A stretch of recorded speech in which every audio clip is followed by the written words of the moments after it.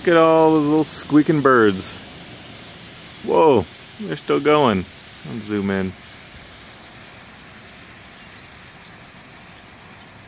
That's a little flock right there. Just a little one. What in the world is going on? That's all of them. I think it'll be the last bird in that little flock over there. Oh hey, it's day 4. And my first sunrise. Let's look at that. Oh, that's not too bad either. I guess I should have started with that. That's a good intro. Well, this is Nebraska churches here. So conveniently lined up. Corner, corner. And I can't tell what this other one is. If you read there, it says Geregsit Church or Chapel. Wonder what that is. Oh, and then this is my other new problem. Sad. My backup to the trailer is no video signal. That's no bueno. Ugh. Dang it. I don't know what to do. I had a problem. Okay, so this is problem number 3. First, my UPS didn't work, and it was the button. It's just the button. And then my computer didn't work, and it was the button. I had to go, and I had this little adapter thing that made easy plug into the motherboard, and I was just like, screw it, taking that thing off, plugging it directly in, and I think that's going to help a lot. And I'm actually laying it down on its side, because that's the orientation of the motherboard, so everything will be resting straight down. And, yeah, so where's the button on this that I just need to hit for it to all work? Here's the switch. This little, you can hardly see it, sorry. Waste of video! But I just flick this and let's go, I want my backup video camera back. See, it helps to complain because as I complained, the skies changed and that got real. Anyways, it was pretty awesome and I took a bunch already. And now I'm like, oh crap, where's more churches? And do I stay here or do I go to the other churches and get this with those churches? Well, you know what? I'm happy, I'm complacent doing these 3. I still don't know if that's a church. It says chapel. I don't know. Ooh, look at, once this get all, look at, I need to get more polishing done. But once this gets even more polished, I'll be able to see the reflection. Kinda, sorta, right? And I'm still stuck here because I really want my backup camera to work, and it still doesn't. And my best solution is we've stuck this wire in this little area, and we're like, oh, this is great, but this is like sharp as a knife, and it started to fray this, and so that's my best idea. And I've since open it up a little bit more to be able to see if it really is a disconnection. Sorry, I'm trying to get it in focus. It's just not wanting to focus. Oh well, that's the story. And it's getting busier here.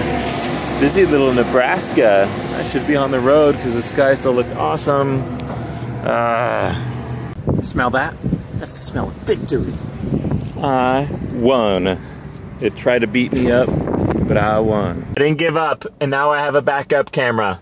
What just happened? Well, there was a Radio Shack, which has crazy high prices because they probably don't get a lot of visitors, so they have to mark everything up really high. Now, if I could just find a way to keep these drawers in, like, seriously, where did that guy think that he could make this and like, oh, yeah, I don't need to put in latches. Maybe if they come in, that's what he's like, oh, let's see if they come in, I didn't really bill you for it. And I'm like, now I'm thinking, man, I was gullible. I let him build this, and the most important thing for a freaking moving around RV is latches to keep this thing shut. Now now they're like screwing them up because they're moving back and forth. Yeah, about that. Now this is my own fault. I need latches for that, but it's not really ruining that. Like, it's just boop, boop, boop, bouncing up and down. I should get a, before it hits some big bumps and breaks the wood or something like that. But this, yeah, Not happy about that. So, not a very exciting day, just a lot of driving. Anyways, so I'm listening to podcasts, and I listened to this one cool on the road podcast. I was talking about the Lincoln Highway and Kearney being this place about the Lincoln Highway, and well, they were talking about this thing over the highway where you can look down, and I don't know what this is. It's huge though, and I just went under it. Yeah, so apparently Lincoln Highway is 100 years old this year, and they had this big huge festival in Kearney because it's like halfway between the Pacific and the Atlantic, you know, between Oregon and Boston or something like that. Anyways, they had a big festival here. I guess they'll have another one in 100 years from now. I just thought it was cool to, you know, that the two worlds collided, my listening world, and then I'm like, oh, I'm here in Kearney. And there's like museums that they talked about, but I got to get east, and I'm sadly going to miss sunset where I want it to be again, so I need another backup plan, and I think I'm going to go on the I-80 up until Grand Island. It's just looking on Google Maps. I have to try to find something, and then go up on like 34, I think it is. It looks like a smaller highway, something you can like stop off on, and there's more entrances and exits. Sadly, this does mean I need to try out my car a little bit more with accelerations, decelerations, stops and goes and stuff like that, and stop at some more churches. Now that I know I'm not going to make it, it's like arrival time is 9 p.m. almost. I'm just gonna have to stop, do something else, and I'm not getting much solar either because it's cloudy, but it's warm. It's like 80 degrees. So anyways, it's a lot warmer being down at like 2,000 elevation instead of up at 7,000. That's your interesting fact for the day. It's warmer where it's lower, usually. Alright, it's time for sunset, and I pulled off the road, and I actually was getting gas, and this guy with the purple mohawk came. He's like, hey, what year is that? And he wanted to talk to me about my trailer, which is awesome. And then I was like, where do you know about churches? He'll go back into, I'm like, no, I'm going this way. And I'm like, what about the church in your town here, in this small little town? And he's like, oh, yeah, there's two of them. I'm like, I just want some small, nice little churches. So I got this one, and then there's, oh, you can't see it. I'll go over there real fast. But he was really cool, talked to me forever, told me about this this church in like a 4-person town. And I'm gonna go check it out after I'm done with sunset here, and hopefully we got some clouds, but maybe we'll see what I can do on this church. He said it's just well maintained, it's small. Yeah, it sounds really cool. Oh yeah, that's what I'm talking about. And there's a little bit of lightning over there. Can I get it? It's just there's just a little bit too much going on. If I was up a little, like if there wasn't, you know what I mean. You know what I mean. I'm trying to express that it could just be a little bit less stuff going on and more for the building alone. Oh, another lightning. Did you see it? Oh, and hey, that guy came back. By the way, I gotta take a picture. And you're in the picture. The guy came back and gave me some more ideas of a glass building that's in Breton and Lincoln, and he's going to find me on Facebook and send me information, and I'm headed east, and it's going to be hard to get, but I got to take pictures because that's what's happening right now, and I should get one for Instagram. Hey, so we are here at Chapman, Nebraska, and a cute little old building, and in fact, they don't use this one quite as much, even though it's coming up on the 125th. 125 years. And I'm here with Pastor D. Carpenter. That's me, Donna Carpenter. Donna Carpenter. And 125 years there, but they've actually expanded to this one and to that one over there? We're just now, this year is the first year we'll be using that for our kids. Okay.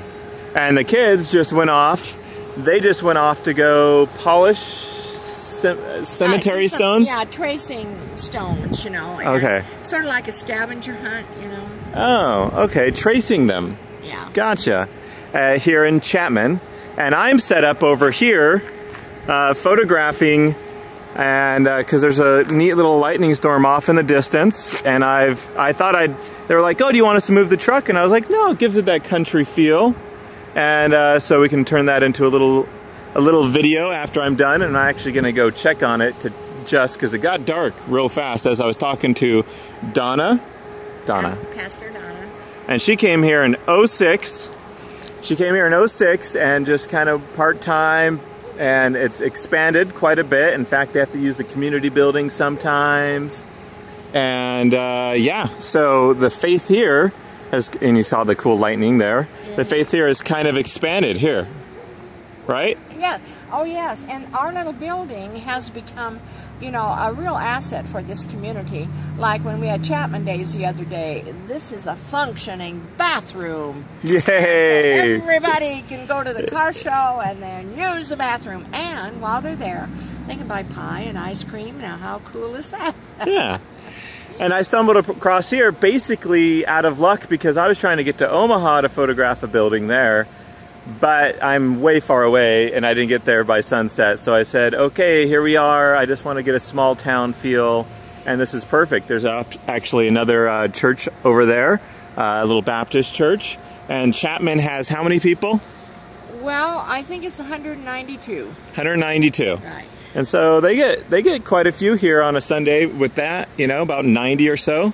Well, we have that many in membership, but okay. You know, they always say if you pull 50%, you're pulling good. That's good. We have had as many as 71 on a baptism, you know. Okay. Which is great. I love this. I'm going to go check real fast on the video. All right, well, it was fun being here in Chapman, Nebraska and chatting with Donna, and she's going to go clean up now and wait for the kids to come back. And I'm gonna let this run a little bit longer and head back and maybe just leave this here while I go use the computer or something like that. Yeah, well, you know, it's a school night. The kids can't be out too late. Too late, okay. And this also functions as a school. Yes. Wow. So it's like a community center, and that's kind of the feel around some of these congregations. Well, community center, I mean, they have other, yes. But this functions as an addition to our community center because of the bathroom, or if there's a funeral, someone dies and they don't have a place for the funeral dinner. Our people are really pretty gracious, and we make a terrific funeral dinner. So, well, I thank you. All right. It was neat. Thanks. And I'll look forward to that book. All right. Okay. Well, I had a nice long chat with Donna, and went inside. Got myself some hamburguesas. Another guy went outside because I was just paranoid about the camera. It was running a time lapse. I did a video, which I'll have to link here. Hopefully I upload it first. Just her thoughts about the church. It's just kind of interesting to get an idea for some of the stories and the backgrounds. She gave me the bulletin of their 125th year celebration. 1888 is when this was built. Well, I don't know if it's the same one. The congregation's been around that long. I wonder if it has any history in this. It's just it's mainly the bullet, the Sunday, what do you call that? The program. It's the program. That's what she gave me. She also, do you cook? Give you a cookbook. She's like, I'll get you one of your books. And it was just a lot of fun. And now I'm headed, and then I came out and some guy's like, hey, what you doing, Storm? And he's like, you come over to my house and you drink? And I was like, no. He's like, you probably don't want to come then. Anyways, he just thought it was really neat that I was photographing churches. Anyways, gotta get going. Thought you'd like that little story, even though it would have been better if I filmed them, but I'm trying to learn how to break that on them. They get a little iffy, and it's sometimes easier just to relate the story afterwards. All right. Peace. Okay, so just story time. That was a super creepy church at night. Like, I'm sure the church is beautiful and awesome, but at night it's not lit up at all, which is great for star stuff or for lightning stuff. I'm very happy about that, but it was in a cemetery, and yeah, I was just creeped out. I had my flashlight out, and I had a pace in the other hand. I was just like, I don't know what's gonna jump out at me. Nothing did though. I'm safe. And now it's raining hard, and I never did close up the refrigerator vent opening. So that's gonna be interesting, I think. And yeah, I was about to take some other pictures, but I guess this is it. That's it for the night, because now it's super rainy, and I'm about 10 miles from there, getting back on the interstate and just seeing how far I can get into Omaha, see if I can make it to the temple. I did a nap, so let's see if I can do it. I wouldn't get there till like 12:31. Ugh, such late nights. All right. Yeah, this is kind of just like, hey, this is my life, and I've just, okay, I'm thinking about doing like maybe a kind of an inspiring, should I show the road while I do this? Nope, that's not that great. You get to see my face. An inspiring story each night. Maybe I'll do that inside the Airstream.